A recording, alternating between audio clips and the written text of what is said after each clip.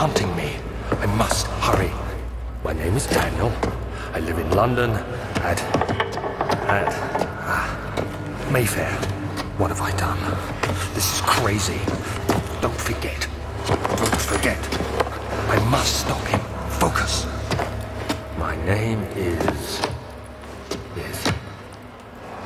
I am Daniel.